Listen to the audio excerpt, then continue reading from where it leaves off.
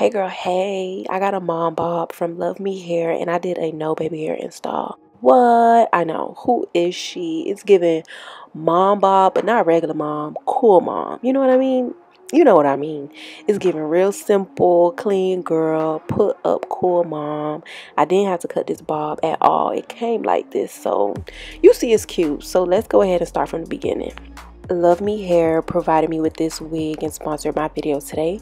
Here I am. I know you was dying. Couldn't go 4 seconds without seeing my face. But I love my makeup today. I must have felt like working. Okay, so I bleached the knots, washed, plucked the hairline, and flat ironed this wig all off camera. I'll link videos in the top right where I've done all those steps before. This is a 10-inch side part wig. I forgot to show y'all how the inside is made, and I don't want nobody to be shocked when you order one. So I included a picture off of Luvme's website so y'all can see how it's constructed. I feel like it was made to be installed very easily, probably like by a beginner or by anyone, I guess. My first step is always cleaning my skin really well with either alcohol or witch hazel. I posted a video where I showed y'all how not cleaning your skin can negatively affect your install, and I'm not doing no dumb stuff like that again. No half stepping. If I'm gonna do it, I'm gonna do it big.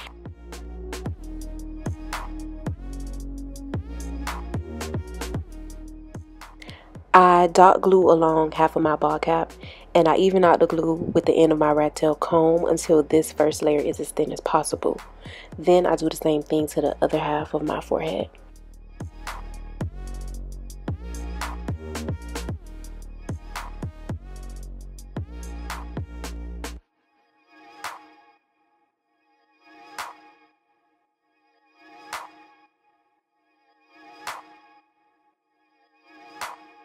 Once both sides of my forehead were coated with the first layer of glue, I added a second layer.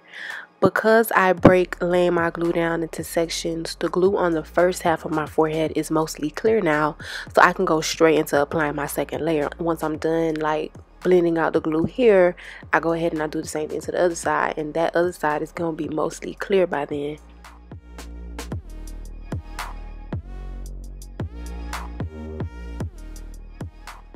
Now I'm ready to lay her down. I put the lace against my skin to see if I wanted to add makeup to it or not. The lace looked brown, not really white, so I decided to add the excess makeup that was already on my foundation brush to the perimeter of the hairline on the inside of the lace. I'll see if it needs more help once it's on my head. I put the wig on and I made sure it's centered. Then I aligned the hairline to the edges of the shiny parts on my skin. That's where the glue is, and that's where I need the hairline to begin on my head. I always start in the middle and then I work my way to my temples, then to my sideburns. I use my fingertips to press the lace into the glue, and if I notice that the hairline of the wig is too far back, I readjust it, lining it up to the glue or even a little past the glue before I press it in. And then I do the same thing to the other side.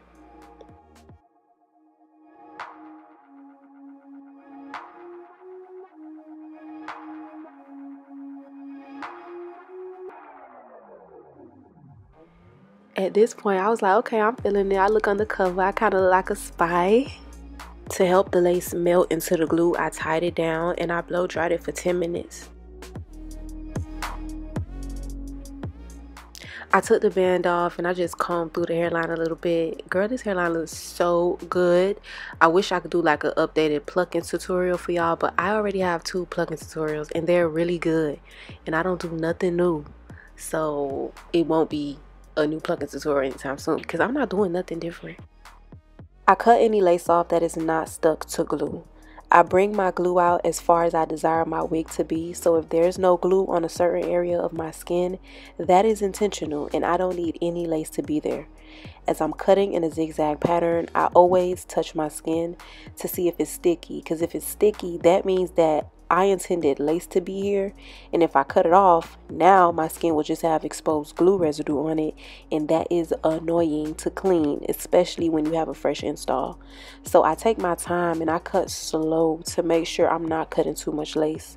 The lace is not melted all the way yet, so sometimes as I cut, I will accidentally lift some lace that is supposed to be glued down, and if I'm moving too fast, not checking to see if it's sticky under this area, I cut it off, and now I can't get it back, and now my install won't look as clean. If I have glue residue showing on my skin, it'll look gooey and it just don't look good. So I hope that makes sense.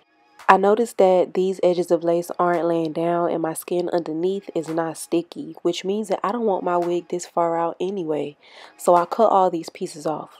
No need to apply extra glue, and I don't have no unnecessary mess on my skin. But once I'm done with this, of course, I do the same thing to the inside. Inside, other side.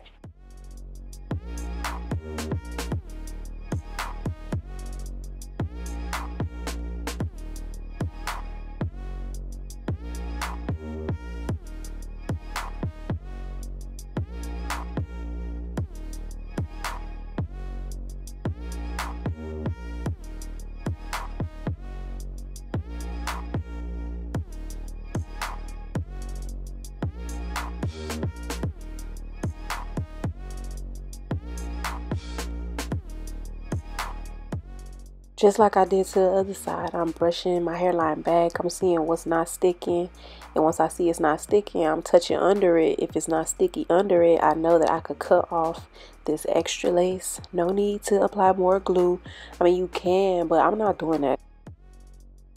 This is why I take my time with myself, because of neatness.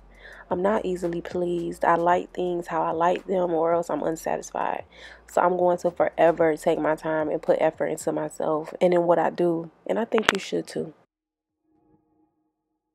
I parted out my side part and I used a wax stick and a hot comb to flatten out and mold the top of my head and the hairline.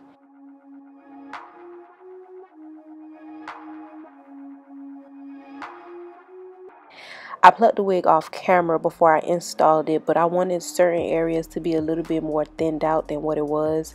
So I did a little bit more plucking. This wig was still not melted yet. I be like melting it twice with the glue and then I go over it again with the spray. I'll do that in a little bit. But even if it was melted all the way, I would still use my finger to hold down the perimeters of the hairline as I pluck to make sure I don't accidentally lift anything, because I would be too mad.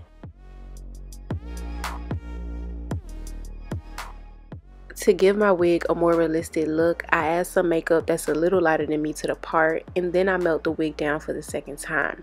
This will help make the wig feel like it's on, like it's not going nowhere.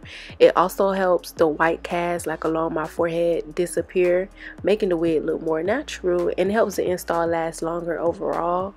Then I tie it down and blow dry it again for another 10 minutes. I come alive after I melt my wig down for the second time. It just be looking too good. But girl, I hopped on FaceTime with my friend because I was concerned on if I look like the president. I did not want to look like the president. I was like, do I like this? Am I gonna have to cry because I gotta post this? But I was like, actually, I like it. I look cool. I look edgy. I look like a cool mom. I'm about to take my kids, to soccer practice, hopping out of a lamb truck with some bad kids. I'm completely unconcerned with their behavior while they're in school. I'm at the mall, I'm shopping. My husband is somewhere making money, completely unbothered and unconcerned with how much of his money I'm spending on a day-to-day basis.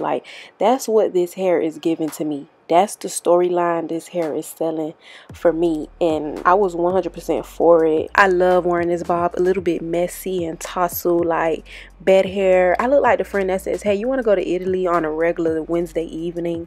I gift my friends diamonds and stocks, not Bath and Body Works Japanese cherry blossom lotion. I just look rich, and that's funny because this wig is very affordable on Love Me's website. Baddie on a budget, but this Baddie ain't got no budget.